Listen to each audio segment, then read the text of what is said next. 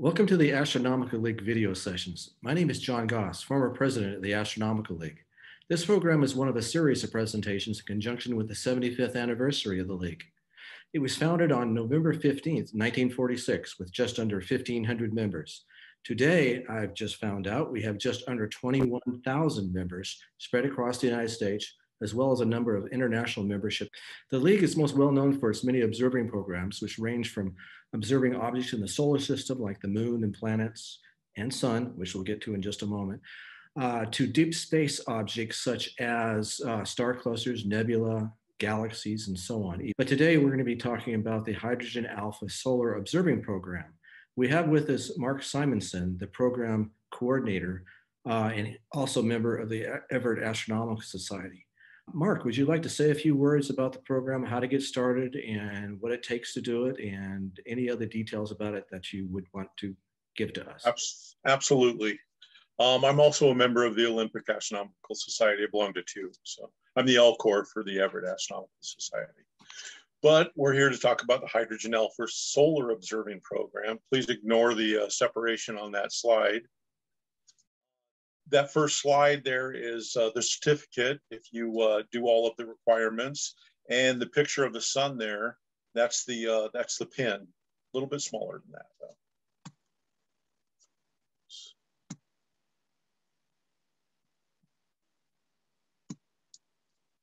though. Okay, first off, you're observing the sun. So there's a whole bunch of warnings. If you are even a little bit shaky on your equipment, don't trust it, don't use it. Always caution to safety first. As Richard Hill states in Observe the Sun and Understand the Sun, observing the sun is the only inherently dangerous observing an amateur astronomer can do. You can really ruin your eyes very quickly and very easily. Also, one of the things that I've done quite a bit of solar observing. I tend to forget to put my guide scope caps on. So I get little burns here and there. So make sure that you do that every time. And like I said, don't use equipment that you don't trust 100%. And don't use the old filters, solar filters that screw onto the end of the eyepieces. Those things tend to crack, and more than one person has ruined their eyes because of that.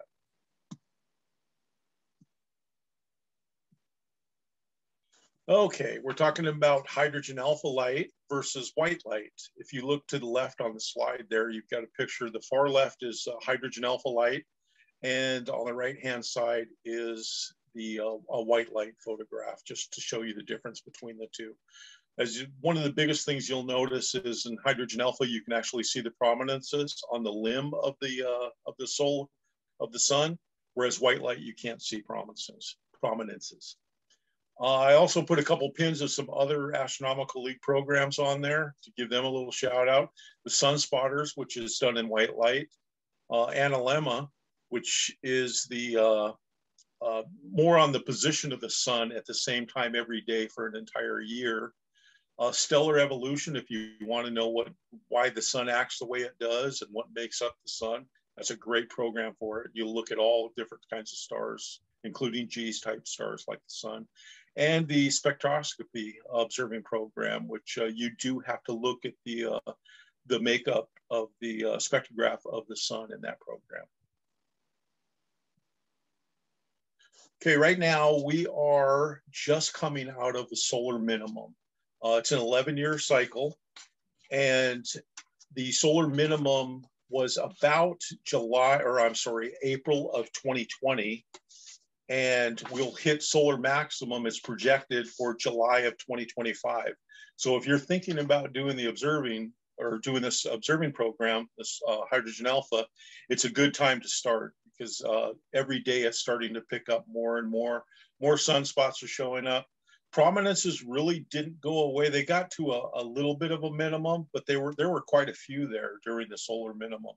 But now they're really going to increase, and they're going to be very large. If you noticed over the last month, if you've been following the sun, some of the prominences have been just absolutely huge.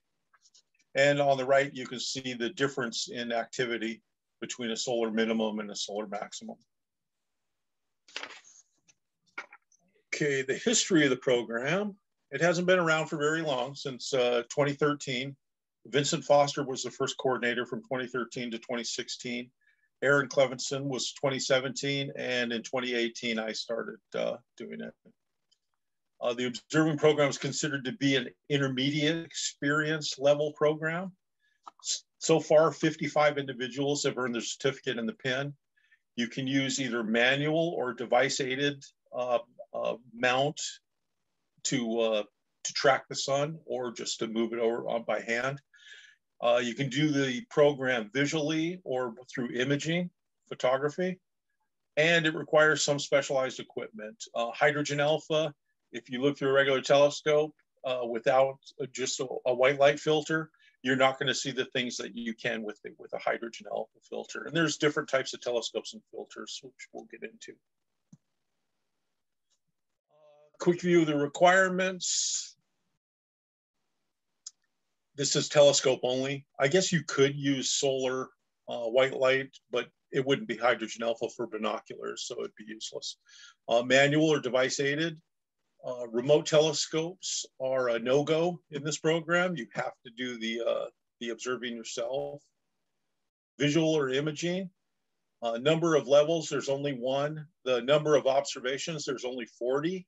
You must be an Astronomical League member, a member at large, something like that, or with a society. And recommended minimum instrument size is 40 millimeters. When it gets to the observation requirements, you have to, these are almost all the same basic ones for just about every observing program. The name or number of the object that you're observing. In this case, it might be a prominence, a certain type, something like that. Your latitude, your longitude, the date of the observation, either local time or universal time, description of the object, and so forth. Okay, what is hydrogen alpha? Well, in fact, when I set up my telescope, my hydrogen alpha telescope, or my eyepiece, which I have a quark, which we'll look at in a minute, one of the first things people ask is, why is it called hydrogen alpha? Well, hydrogen alpha, per the definition, is a specific deep red visible spectral line in the Balmer series with a wavelength of 656.28 nanometers in air. It occurs when a hydrogen electron falls from its third to its second lowest energy level. Hydrogen alpha light is the brightest hydrogen line in the visible spectral range. It is important to astronomers as it is emitted by many emission nebula and can be used to observe features in the sun's atmosphere, including solar prominences and the chromosphere. On the left-hand side there, you can see a picture. You could imagine that as a hydrogen atom with the nucleus in the middle, and then the orbit of the electron. And what happens when it's emitting a photon at 656.28 nanometers, it's dropping from the level 3 to the level 2. So think of that as like a mini solar system, and that's the orbit of the moon. Well, it moves in a little closer, uses less energy, so it emits a photon, and that's the red photon that we see at that wavelength. In the center there, hydrogen, as we know, is the most abundant element in the sun. And all of those are different wavelengths for hydrogen. There's the Lyman series, which is ultraviolet. We can't see that. There's the Balmer series, which is in the visible spectrum, and that's where hydrogen alpha falls in. And then there's the Paschen series, which is in infrared. There's a couple others, but I'm not going to get into those. They're much more in depth. And then you can see the spectral lines on the right-hand side and what nanometer. So if it's a hydrogen emission spectrum, it's on the bottom. If it's an absorption where it's jumping from level N2 up to level N3, it's absorbing that energy instead of emitting it. I hope that explains it. Send me an email with questions if it doesn't. Here we're getting into some of the specialized equipment. The one on the left is a Coronado personal solar telescope. You can actually get the entire, which depending on which eyepiece you use, you can get the entire solar disk in there. And those tend to have a sweet spot somewhere in the middle. And if you move around the edge, you can actually get a lot of the prominences, the larger ones, and you can see a lot of the surface detail in the chromosphere. Excuse me. On the far right-hand side, that's a Lunt telescope, which is set up strictly for hydrogen. And then the one in the middle is a Quark Daystar, which is an eyepiece that goes onto a regular refractor, usually 120 millimeters and smaller. Otherwise, you have to get a special lens for the end. But it's a powered eyepiece, and it doesn't heat up. So you're not going to, there's no chance that you're going to ruin your telescope, because before it gets to that point, it's going up this eyepiece, and it just doesn't heat up. I was so worried about that, because I have a Quark, and I have it on 100 millimeter Skywatcher Esprit, and there's no heat at all. I was really surprised. So, but it does give you some awesome, awesome pictures. Okay, the program itself. There's 3 parts to the observing program. The first part is you have to observe 2 solar rotations. The second part is you have to sketch or photograph 14 prominences, different types of prominences. And the third part is you have to sketch or photograph 6 chromosphere features.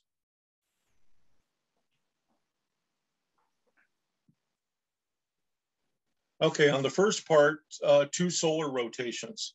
As you can see on the little graph on the right, the sun rotates. It's not a solid like the Earth is. It's a plasma and a whole bunch of, it's almost, think of it as almost like a liquid or a gaseous giant that's on fire or that's emitting radiation. And it rotates at different speeds. The equator's 25 days, up towards the poles 35 days, and in between. And that's what causes a lot of the magnetism flux and everything, and a lot of the reason why we get sunspots, why you get the big arches and the big prominences. That's all the magnetism and the plasma following those magnetic lines.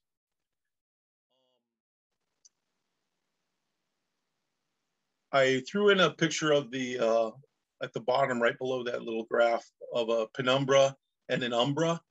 With hydrogen alpha, it's very, very difficult to see the penumbra. So it's something that you won't usually sketch, but you will see the umbra because of the contrast in hydrogen alpha, but versus white light. It's very hard to see the penumbra. And the program itself for the Astronomical League, when you're doing it, they request that you record what the Carrington rotation commencement date is for that particular rotation.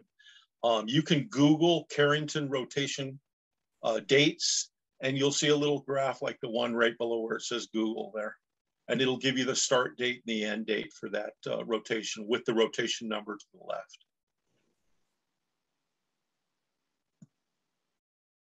Going back, during that, during those 2 rotations, you have to make at least 20 sketches of the entire disk. And you'll see those as examples in a couple of slides to follow. But the entire disk with all the features on it, you don't have to label them. You can label them if you want to, but we want to see the entire disk and how items in the chromosphere and prominences move during those rotations. The second part is you have to sketch all 14 prominences. They're pretty easy to pick out once you see them. There's the single arch, a double arch, broken arch, unconnected arch, straight pillar, curved pillar, inclined pillar, mound, hedgerow, pyramid, broken pyramid, fork, detached, and anomalous. One of the things that I did is I would haul out my equipment every single day, set it up, look at the sun, and then realize, oh, there's no prominences today. Go out the next day. I might go 2-3 days and just get one prominence, and it may be one that I already have. I'm going to show you at the end of this presentation, there's a website that you can go to called the Gong is what I call it. And it shows what's going on the sun in hydrogen alpha light at that exact moment every single day. So you can gauge whether you need to set up your equipment or not from that. So, and you must either sketch or photograph all 14 prominences. The one that I found that was one of the hardest to find in here was the hedgerow. All of the others, I had many, many different examples of it. And you have to photograph or sketch 6 chromosphere features from the disk of the sun. Here, there are 9 listed here: filaments, spicules, flares, Elman bombs, plage, field transition arches, emerging flux regions, sunspots, and active regions. Like I said, you only have to photograph or sketch 6 of the 9 that are listed. And once you've done all that, you've actually completed the program. I'm going to show you here. This is an example of one of the Astronomical League members and their observation logs with sketches. I don't have any examples of imaging. In fact, I'm doing imaging now, but I haven't added it in here. You can see the top one is a double arch, so it's one of his prominences. The bottom one on the left-hand side is the full disk with everything on it. And the one on the right-hand side is a field transition arch, which is part of the chromosphere.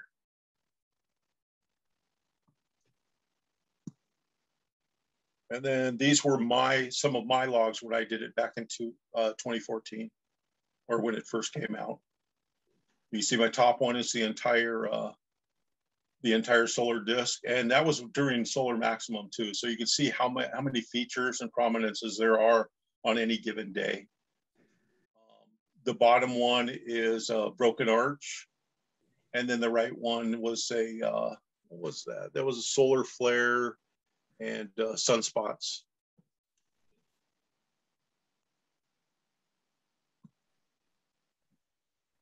Okay, submitting your observations for certification.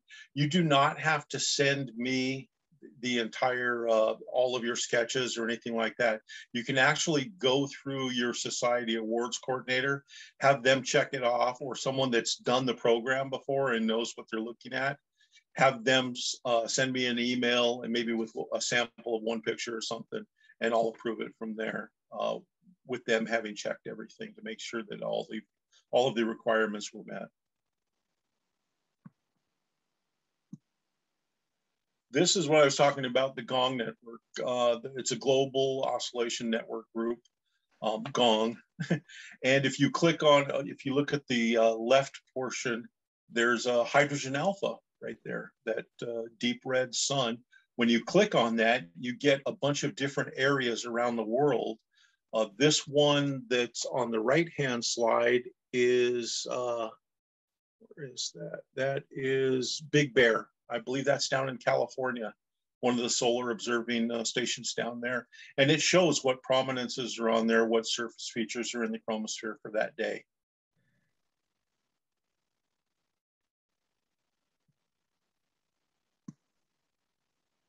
That's it. That was really quick. Question? Yes, Mark, I've got a question. And I earned the pin and certificate, I think 2015, 2014, something like that. And my big question when I got in there is what equipment did I need? Now, you showed those different pieces of equipment. What is the most economical? Would that be the PST? The PST is definitely the most economical, and you can do the entire program with that very easily. In fact, if you purchase PST also, or it's Coronado that makes it, they sell 4 different eyepieces for that, and one of them I believe is 12 or 9 millimeter, and it gives you a really good view of a specific area if there's a prominence or something like that. That's the one that. That's the one that I've got, and that's the one that I did the entire program with that telescope. I will say that for those who are thinking about investing, I do wish that I had invested in a larger one. Like what's the It was on the right-hand side of the Oh, screen. the Lunds make large ones. I've looked through those at public events, and I love that telescope. Several times I've thought about selling the PST in order to justify to my wife, yeah, I am getting another telescope, but I'm getting rid of one. Well, the maker of the PST, for people who are thinking about getting into this program, the maker of the PST Coronado, they also make what's called the Solar Max, which is a much larger telescope. And but you're talking about much larger prices also. Those because hydrogen alpha, the filters tend to be very, very expensive. What I liked about the Quark, I did the program with the PST like you did, and I bought the Quark later because I want to image the entire program, and then use the images as details for people that want to do the program. The Quark, like I said, I can put it on my 100 millimeter Esprit from Skywatcher, and it'll zoom in easily as close as that picture that you see on the left there.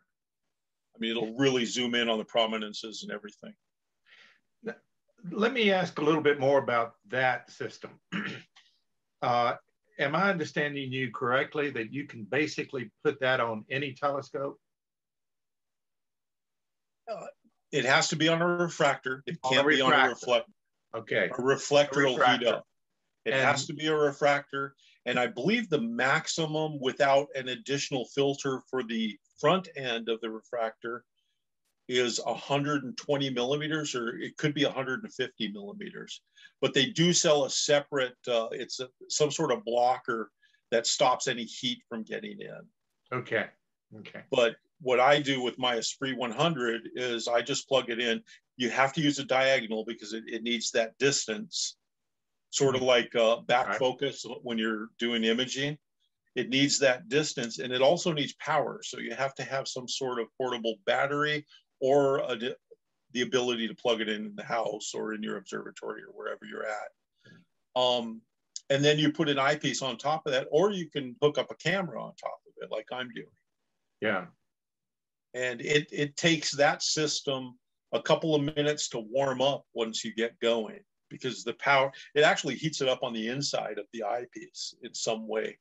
I never have understood how it does it, but the views from that they're quite a bit better than the PST, but the PST is still great. I loved the PST when I was doing it. And I still use the PST now, especially for outreach and stuff, so people can see the sun. Yeah, the outreach is the one hesitation about me getting rid of the PST. But what's the price range of that eyepiece you were talking about? That system. The Quark Daystar, they usually run, you can get them on cloudy nights and that around $1,000. Okay. Brand new, I believe they're $1,200 to $1,300, whereas the PST brand new is about $700. Right. I've seen them on cloudy nights for $500 to $600. Yeah. Yeah, the hydrogen alpha is pricey. Mark, you were commenting about solar minimum versus solar max. About how many features could you see during solar minimum at a time? How many features at a time? Solar max, you appear to be able to see a number of features on the sun at any particular session. Solar minimum, you could have 0 features for 30 days. So luckily we're getting out of that. So if you want to do the hydrogen alpha observing program, now's the time to get started, because we're starting to get features every day now. I remember one enormous sunspot when I was doing mine, and there were probably 25 features in the chronosphere. And then the prominences around the edge, there had to have been 30 plus. And what's funny is you'll see a filament on the chronosphere. As that gets to the edge, that could be an arch or something else. It's just that you're looking at it straight on from above.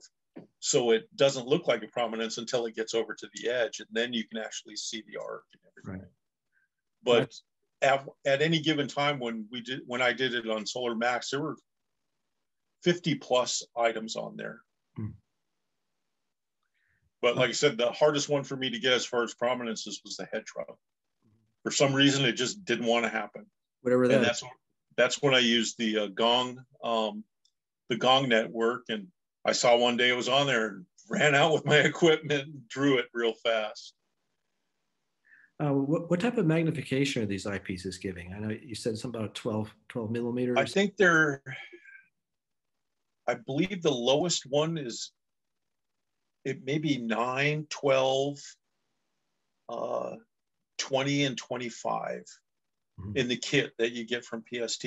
And you can use regular eyepieces too, but those 4 eyepieces, they're specifically made for that. So they bring out just a hair bit more detail. Can you always attach the old Barlow lens? Actually, I was mistaken. There are 3 eyepieces and 1 Barlow lens in that kit. It's 12, 20, and 25 and a Barlow lens. Something along those lines. But I use my Quark so much, it's been a while since I did the PST. So if somebody tackles this program and completes it, what are their steps in getting the information to you and getting a certificate and pin? If they photograph it or they sketch it, just scan it, throw it in a PDF, and email it to me. I usually respond, unless I'm over in Eastern Washington up in the mountains, I'll respond within a day or two. If I get an email that morning, I'll respond by that evening easily. It might take me a day or a little bit of time to get free to go over everything. However, they don't have to do that. If they're LCOR, their Astronomical League coordinator for their society, or one of their members has completed this program, they can go through it and send me an email that all the requirements were met, and I'll go ahead and take care of everything from there. Excellent. Maynard, any more questions on your end? No, Mark, I appreciate this. I'm trying to think in the mindset of someone who's just starting this program, and I think you've given such folks a good description of what they need to do. Yeah. If I were to start it today, the first thing I would do is I'd start saving for a PST, probably a used one, or like in my society, the Everett Astronomical Society, since I have a PST, anybody in my society, I'll lend it out to them. Yeah. So there may be one in your society, so ask around. Yeah, the best telescopes I've ever used were in the club. Other people's, exactly. Other people's, cheap. But at the time, I think the PST was fairly new, and so I went ahead and bought one. But you'd still recommend the PST as the starting point? Then? I would. For this program, I definitely would. If you were going to try to do it imaging, I would recommend the Quark or the Solar Max, or one of the larger ones, which are quite a bit more expensive. But like I said, the first thing I would do is I would try to get my hands on a PST. One of the things that I didn't like was constantly moving it, because I tend to sketch everything that I do or that I observe. Or back then I did. Now I try to photograph everything that I observe. But constantly moving it. So I got Skywatcher's solar mount, which you just turn that thing on and it finds the sun. And it'll stick right on there. You pinpoint it onto a specific area on the sun, it'll stay on there till the sun sets. So, and that's probably $300 to $400, but it is well worth it. You can sit there in a lawn chair and sketch all day long, and you're going to be on the same exact spot the whole time. That's good. So, very good piece of equipment. If I was to go back, I would definitely get that, the PST, and I would have observed or gone on to the Gong network to see what was going on that day, instead of setting everything up and realizing, oh, there's nothing there, which is dangerous when it's solar minimum. Solar maximum, there's always going to be something there. Yeah. So, and this is one of the few astronomy programs where what you're looking at changes by the minute. Mm-hmm. So a prominence may be a big arc at first, and you look back 10 minutes later and it's a broken arc, or it's turned into a pyramid or something like that. So this changes quite a bit and quite quickly. So keep on observing. Just don't take a brief look for 30 seconds at something. Exactly. Go for 20 minutes and you may see something entirely different. Oh, if I set up the equipment, I'm going to be out there for a couple hours. I'm not going to for 20 minutes. So. In the hot sun. Well, in the hot sun, yes. Thank you, Mark, for presenting this, putting it all together and showing it to us. I think you really answered a lot of people's questions and concerns. You went over the safety issue. You went over the equipment. You went over the observing, and then the recording and the submission of your records. So it's a program which we can do. Not too many years ago, something like this wouldn't have been really doable for a lot of people. Well, part of it was because hydrogen alpha, the filters and everything like that, was just out of the amateur's price range, and it's come down quite a bit. Mm-hmm. Mm-hmm. So it's something that people can jump into these days, and I expect a lot more people will, because daytime is half the day, and that's half the observing opportunities you have. So exactly, this is great. Okay, I'm up in the Pacific Northwest, so any sunlight or clear skies that we get, we take advantage of them. Western Washington, you never know. That's it. You never know. Well, thank you again for doing this, and we'll be doing more of these programs in the next few weeks. People like Mark, they've volunteered for the league, really volunteered for all of amateur astronomy to help bring these interesting programs to everybody out there. So please, if you like this stuff, jump right in. Contact Mark if you have any questions. I'm sure he'll be happy to set you on the straight and narrow, figure out what's going on. And we hope you have a great time enjoying observing. So on that note, Mark Maynard Pittendray, he's with us on the call today. He's Executive Secretary of the Astronomical League, so I appreciate him chiming in, asking a few questions here. Unless that's it, we'll see you. Thank you all for joining us today.